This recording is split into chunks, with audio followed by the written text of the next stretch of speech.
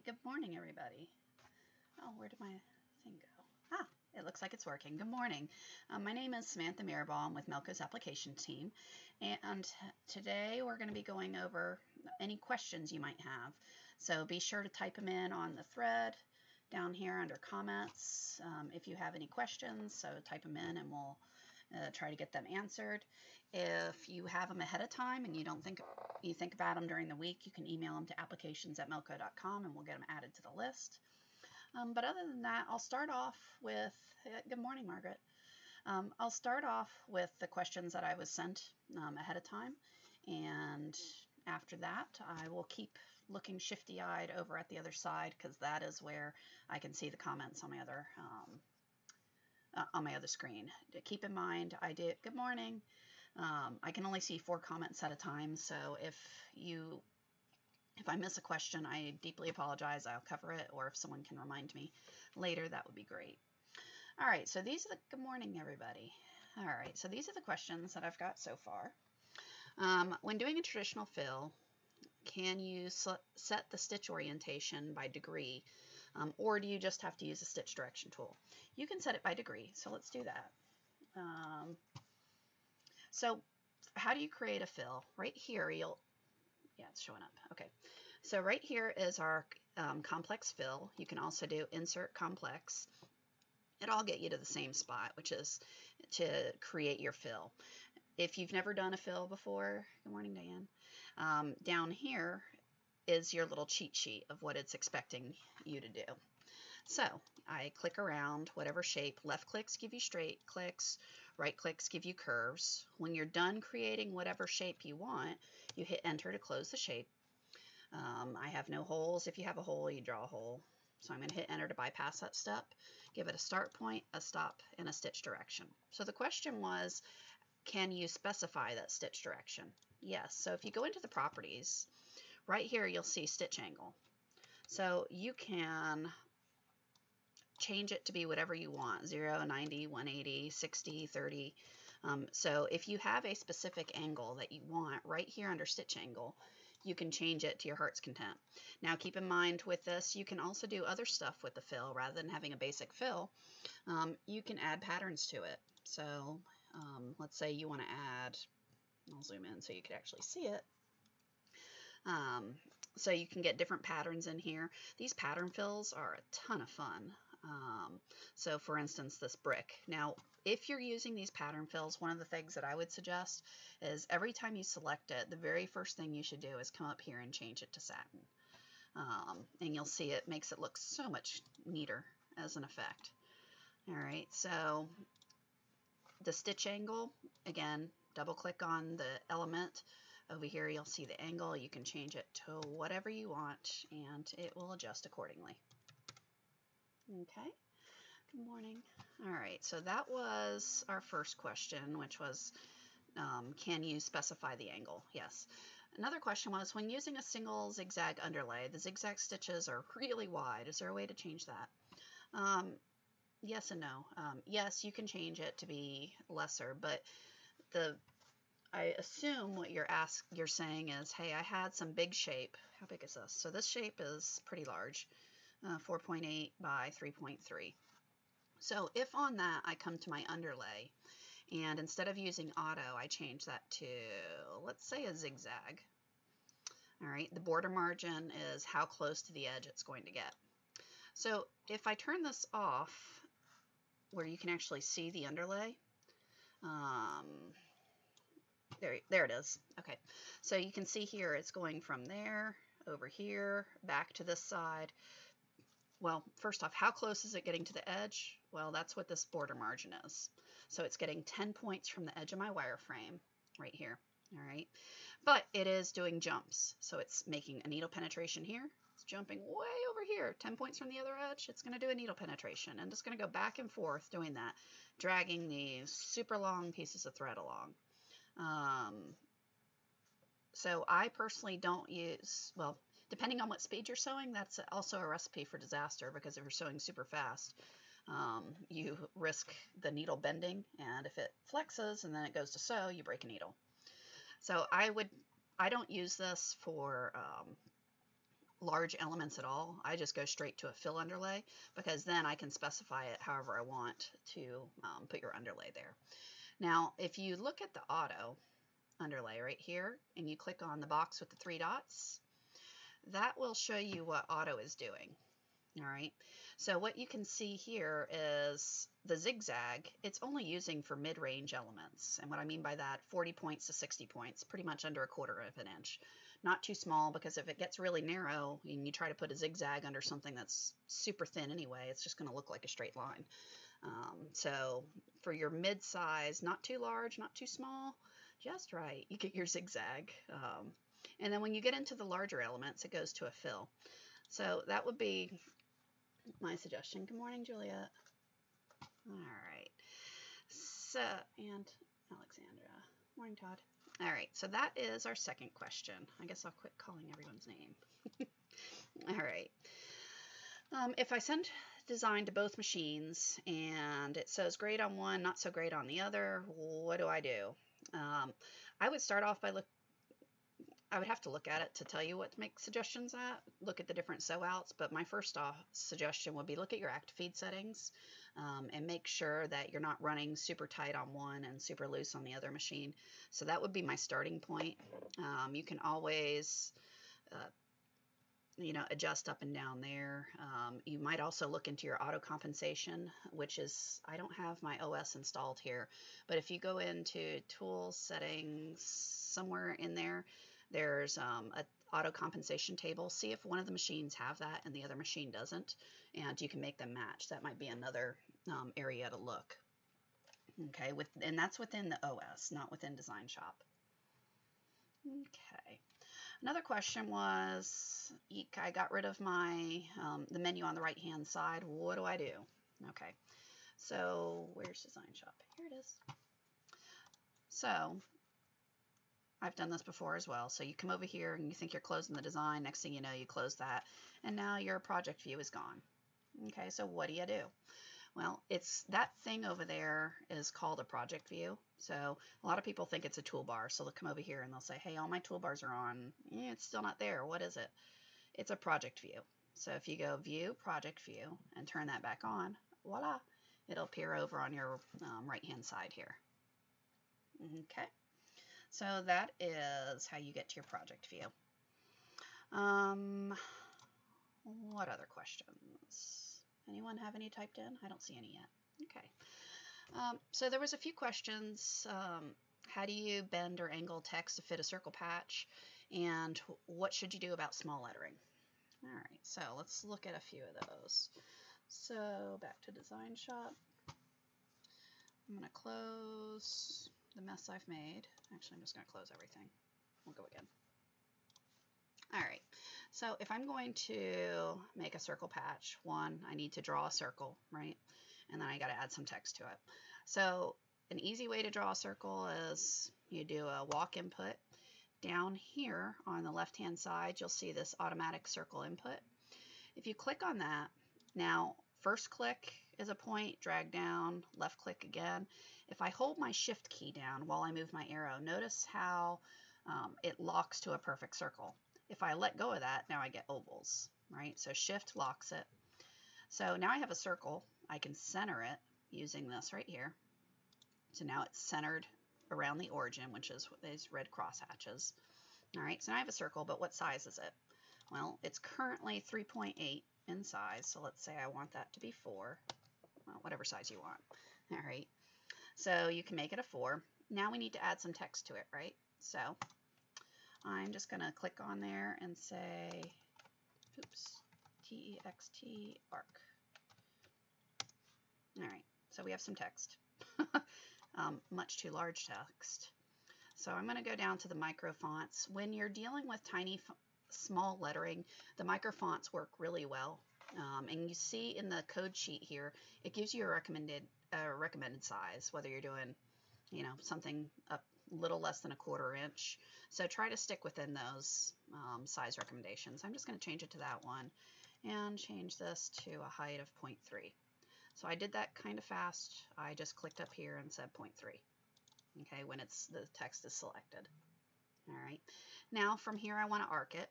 So if I double click on it or right click, go to properties, or over here in your project view, I can select the lettering, right click, go to properties. All of it takes you to the exact same point, which is this object property box. To arch the text, you change your line type to arc, hit apply, and then you can adjust this box right here by grabbing that handle and dragging it until you get it placed where you want.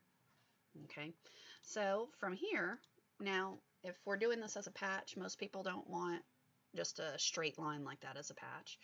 So we would need to make that a satin line. Our satin stitch is going to be our single line center. So if you select your walk input, the trick is hold a shift key. All right. So if you hold your shift key and then click on single line center, shift is to add, control is to replace. So I don't want to replace this line, I just want to add. So I'm going to hold shift, click on my single line center, which is this icon right here. And now you'll see I have a walk input and a single line. That's pretty narrow, so let's make that something wider. Okay, helps if numlock is on. There we go. All right, so I got 40 points. So if we now think about how will we make this as a patch, you generally need a placement stitch, a tack down stitch, something to hold the fabric. So now it's just an exercise in copy and paste, right? So copy paste that walk input, change the color. That allows me to have an applique stop. I can take my single line center, copy it, and then change this to maybe a tackle. That will give me that zigzag, and make that closer to maybe 30, 25, I don't know. It's personal preference. Yeah, that shift trick is awesome. I agree. All right, so now I've got, I'm gonna turn that mess off. There we go. All right, so I've got a walk, another walk, I've got a zigzag, and then I've got my actual satin stitch that forms the pattern. I generally want to do that last, so let's move the text up. So now you just, keep on working on your design work to get the size you want. So with lettering, make sure that you're paying attention to your kerning, right? So lettering that's spaced weird, like even here, I'd still go hey, out, I'm on, sorry, my children. So what was I doing? Okay, kerning, and then underlay, particularly if you're just getting started, this auto underlay works really well. So until you figure out what your personal preferences are, I would look at that.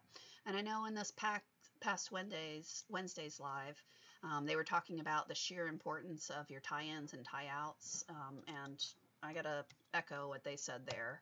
You can't underestimate the importance of having a good lock stitch, because making sure the thread is locked in when you start. So I always joke that's, for my benefit, right? So when I start, I don't want that top thread dragging around. I want it to lock in so that I don't have to accidentally have that thread dragging around, or worst case, unthread the needle, which is just a nuisance, right? So having a tie-in gets you started on a good foot. The tie-off your customers care about, right? Because no one enjoys having things coming undone in the laundry, or just through standard use. So making sure you have a tie-off stitch gets that good lock stitch so that things don't come undone over time. Okay, this auto trim length, I automatically just changed it. It's a pet peeve of mine. I can't stand these little jump stitches through here, because you'll notice the default is a 64 point auto trim. So what that is actually saying is from where one letter ends to where the next one starts, if that distance is less than this number, whatever number is in this box, it's going to just drag a piece of thread along and keep going. A 64 point line is close to 1/4 of an inch. That's a pretty long piece of thread to drag around. So I personally prefer this closer to 20. If it's smaller than 20, most people aren't going to notice it anyway, so I just leave it. But that is a complete personal preference. I know other people think 30 is the magic number. Some hate all of them, and they'll actually put this really small, so everything trims. I personally would not suggest doing that, especially if you're doing tiny lettering. Because if you're not moving enough, you're just going to be, doing a trim and then starting back nearly where you just ended. It's just not a good idea. So there's that. All right, what else? So what were the questions now that I completely derailed? All right, how do we arc it? Anything specific? Okay, so on the small lettering front, there is an excellent presentation that was done last year by Scott on tiny lettering. It's about 45 minutes. If you haven't, I know I do this more on nearly every live, but I figure not everyone watches them all, so it's hopefully worth it. If you go to melco-service.com, and right here there's this FAQ area. If you haven't looked at that, do so. There's a large amount of information that can be found there. But small lettering, I just searched that. This first one, let's see what we got. So here is all some good guidelines on lettering. They also give you the links to the videos. There's more resources here. I mean, there's just a ton of information with how to get tiny lettering done nicely.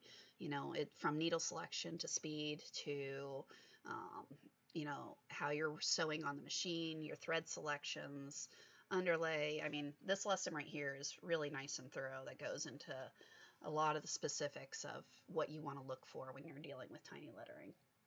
Okay. All right, what else do we have? I talked about that, talked about those. Those were all the ones I was sent in ahead of time. So does anyone have any other questions that you'll want to go over? And I'll hold up for a minute or so, give people a chance to type in. Look a little foolish at the moment, sorry. Everyone enjoying sitting around. Our state's kind of opening, so that's cool. Oh, patch making. I know it comes up a lot. In some of the groups, there's a document that was put up a while back on patches that has all kinds of resources. I think last year I did a video, it's on Melco's page for creating patches, so there's different techniques there that you can use. So there's a lot of fun stuff. All right, well, I don't see any other questions being typed in.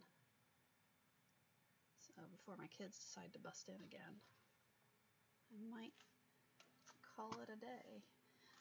So yeah, just to show one more time, the shift trick, select whatever object, hold shift, and then click on whatever you want it to convert to. So this line, if I want to make it a fill, I hold my shift key down and click on that. There's the fill. If I want to now take this and make it, I don't want to fill, let's say, I go, I don't want that. I want it to be a satin line. Well, instead of holding shift, I hold control and click on single line center, which is this icon here, and you'll see that it'll take that fill and replace it. So control is for replacing, shift is for adding. That same functionality is right here under change element from one type to another. So it lets you think about it. So if you go, okay, I want that to be a complex fill. Do I want to add it so I keep that single line, or do I want to replace it? Well, let's replace it. Now my single line's gone. All right, so someone posted in the links under the comments for creating patches and also a link for the past videos so that you have those for reference. But any other questions for you? What is the best options for sewing on plush blankets? So when you're working with anything that has texture, there's a variety of different techniques you can use. One of the key things you always have to do is use a topper. So if you do nothing else, put a topper down on it.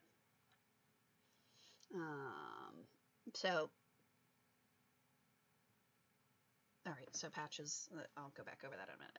All right, so make sure you use a topper on there, because otherwise when you go to sew it, you'll end up with that fur just poking through everywhere and really obfuscating your text, right? So by putting a topper on there, that helps. Now there are a whole lot of different techniques and videos that we've created on doing a primer stitch, which is kind of like a global underlay that is pretty wide. So let's close this and let's start over. I'll come back to the circle. I haven't forgotten that. Okay, so let's say name. Ooh, that's awful. Name. There we go. All right, so let's say I want to put a name on a blanket, and I always think of it as stockings, because they have that same texture that goes over and eats, will kind of fuzz it over. So you can always go and create yourself what's I call a global underlay. It's a primer stitch, but you take your complex fill and trace around however you want. I'm just using left clicks and going outside of the shape a little bit. And then I'm going to hit enter to close it. I don't want any holes. I'm going to give it a start point, a stop point, and a stitch direction. And I'm going to put that by left clicking and dragging. I'm going to drag it in front of my text. Okay, so that it's behind it. Now when you're sewing on a blanket, you really don't want, or I don't want, a solid fill behind my name. So you can come into the properties, and now we're going to play games. So I'm going to change it to a trapunto, and let's try a density of 30. Under underlay, I'm going to turn all that off, and I'm going to use a fill underlay and change the border margin to 0. And then my angle, let's change that to 90. That's cute. Oh, let's make that 30 since I did the first one. All right, so what did I just do? All right, border margin of 0 means that my underlay is going to go right to the edge of my wireframe. Okay, so that's what that is. The density is how far apart these lines are spaced. Okay, so they're 30 points from line to line. So if I want more stitching in there, closer, lighter or closer fill, more coverage, I would decrease that number. If I want them more open, so I don't need that dense of a coverage, I can increase that number. You'll see it's just, again, a personal preference. Whatever I have my density set to on the underlay, I like the top one to be that as well, because it makes these pretty little squares.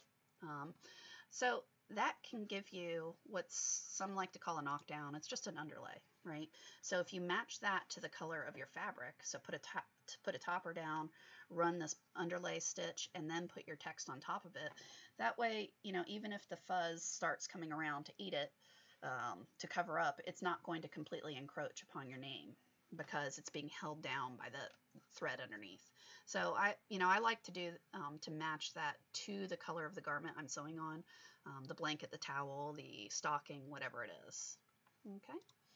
So what else? So another question was, on a circle, can you make it thicker so when making patches it's stronger? Yeah, of course. So the width of that circle is being driven by the width of a single line center. So a single, which that's kind of a circular statement. See what I did there? Anyway, so a single line center is a constant width column, essentially. So you have satin stitches going from one side to another, with your width being this many points, whatever that is. All right. So from this side to that side, it's 20 points. If I want it wider, I can just change my width to be a bigger number. Okay, I have auto underlay turned on, so you'll see that's what's happening here. It went from just being a center walk to now it's got an edge walk and a zigzag running through there. Okay, so you can change this to whatever you want. Now keep in mind, practically speaking, you don't want to make that, I wouldn't want to do this for a bunch of reasons. Make it really large. One, you'll see with my settings, it's already it's converting it over into fill. Now I can bypass that, but the longer a stitch goes from one side to the other, the more prone it's going to be to snagging, right? So you'll notice in the properties, hang on one second. All right, so you'll notice in the properties right here, use fill for stitch lines greater than. That's if any individual stitch gets longer than this number right here, it'll convert it to a fill. So if I knew this was 100 and I set this to 105, notice I have now a satin stitch. That's not a good practice in general. It's too long. 105 is, goodness, well over 1/4 inch, because 60 is around 1/4 inch. So you're getting into a really long piece of thread. And if imagine that's on a left chest pocket, right? If I have a pen going in and out, it's going to snag it. And nobody likes it when you ruin embroidery that way. So The default is 60. So I would try to stay no satin stitches longer than 60 points. For patches, I don't know, 40 works pretty well. When you have a circle, my machine always stops at the same place at the top and bottom with no error. I just need to start again. Do you know why it's doing this? Had it digitized by Q digitizing? No, I don't know why it's doing it. If I had to ask questions to find out why, I would start off with what are your active feed settings, and is your cable tension good? So if your X cable, have you checked its tension? Is it right? And then what is your active feed? If your active feed is much too high, then it might be thinking it's a thread break when it's not. Also look at your bobbin tension, make sure you have that correct. So in other words, check your active feed settings, check your bobbin tension, and that's the first place I would start. But without seeing the design and playing with it, if I wouldn't know for sure, but that's where I would start. How can I make lettering thick without redigitizing the whole thing? I use block lettering and it looks skimpy. Yay, I like talking about that. All right, so here. So if you're looking at things, and in embroidery, things are going to shrink, right? Because it always makes sense to me. If I make a stitch here and I'm pulling at high speed over to this side, well, the thread going through this hole that was made with the needle, as it's pulling, that hole's going to try to shift this way, right? So imagine this whole row of stitches is trying to move to my right. So this, when it makes a stitch here, now it's going to be going the opposite way. So all these holes are going to be trying to shift left, right? So what is your net effect? Your net effect is your columns are going to shrink. They're going to narrow up a little bit.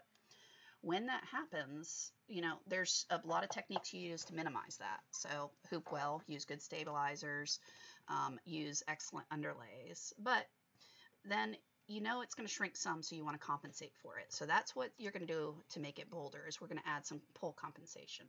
So if you go in, double click on the text, under here you'll see pull comp. And there's pull comp by percent and there's pull comp by offset. I don't ever use pull comp by percent, and let me show you why. Let's say I've got a square.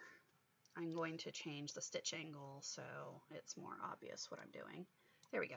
All right, so if I have a square, or square-ish, I come over to my pull properties, and let's say I make that 120%. Doesn't really look like a square much anymore, right? So because what's happening, yeah, so the gap, Alexandra, the gap, this is the same thing we're talking about, is pull compensation, which is why that's happening.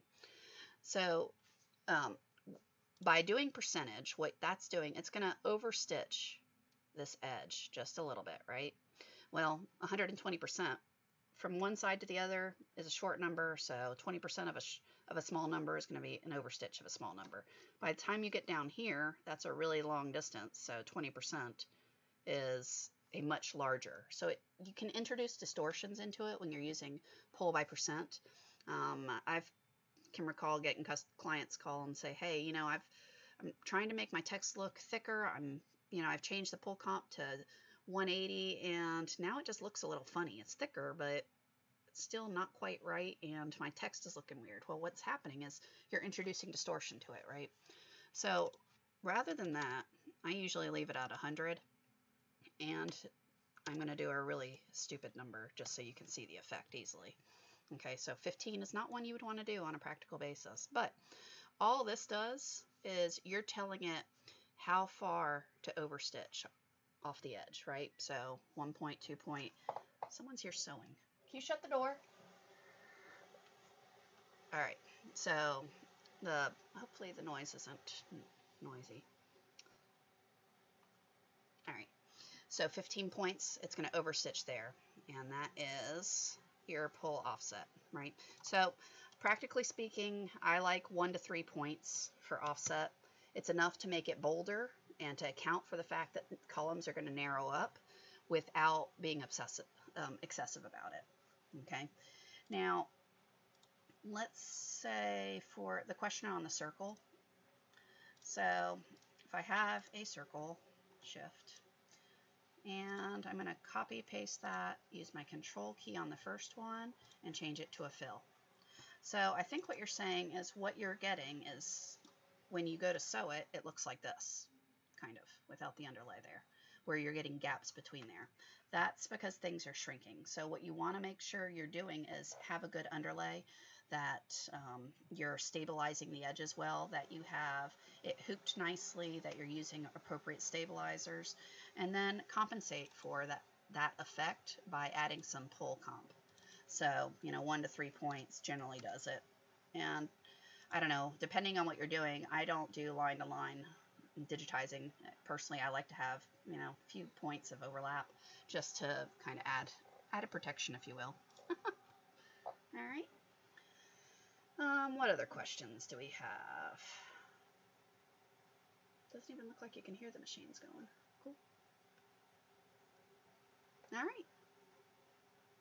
Any other questions?